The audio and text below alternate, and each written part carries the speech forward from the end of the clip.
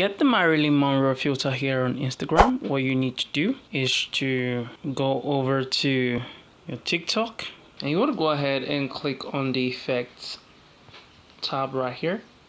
You want to go to new.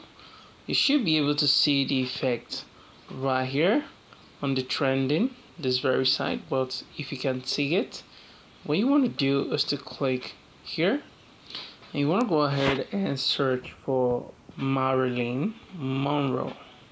Alright, so that is the effect right there. You want to go ahead and click on that one or this one. So I'm going to click on the first. So I'm going to click on the first one. Hi, I look pretty, right? Oh, I love to be a girl.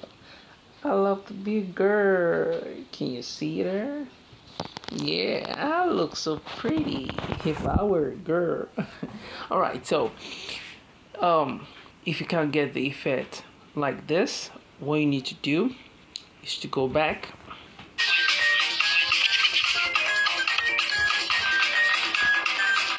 and so you want to go to explore, and then you want to go ahead and search for Marilyn Monroe makeup filter right there, and you want to go ahead and click on it. Alright, once you're here, you can click any of this and make sure you search Marilyn Monroe makeup filter. Okay, I'm gonna click on the first one at the top left.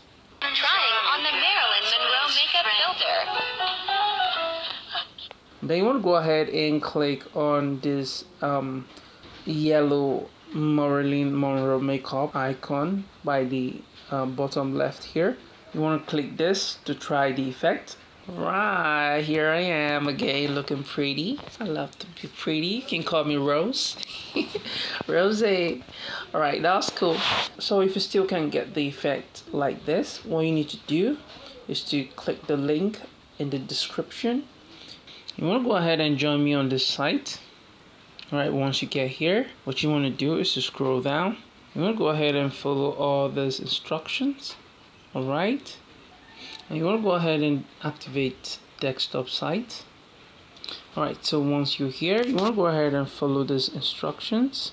Alright, and then you want to click on this icon here, which is the effect itself, and it's going to take you to TikTok. Okay, and then once you're done recording the effect, you want to come here on Instagram, and then you want to go ahead and click on the plus sign there and post it on your Instagram. Guys, this is how to get the Marilyn Monroe filter on Instagram.